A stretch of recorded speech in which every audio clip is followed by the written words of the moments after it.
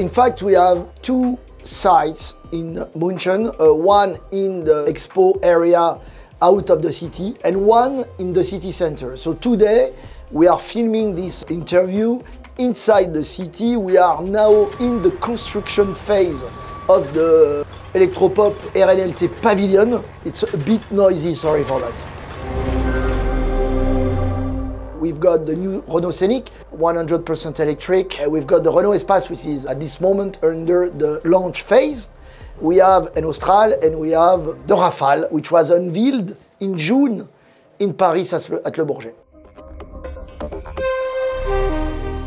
That's the choice of the organizer who have asked and proposed us to establish a pavilion inside the city. We wanted something outstanding, like a piece of art, and that's why we've designed such a pavilion.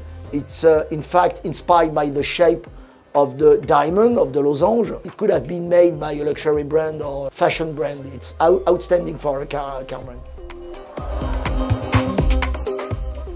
So we have different areas inside the pavilion. We have the dance floor in the middle where you have the novelty. It's like a night club and a day club. So it will be a disco with no noise. And we have, of course, a place which is the boutique where people will be able to buy merchandising. So that's basically the areas of the pavilion.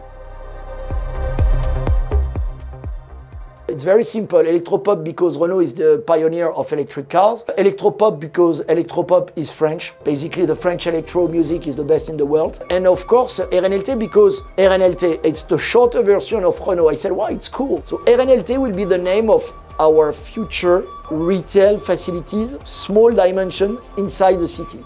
So Electropop RNLT, it was cool, so we said it's good.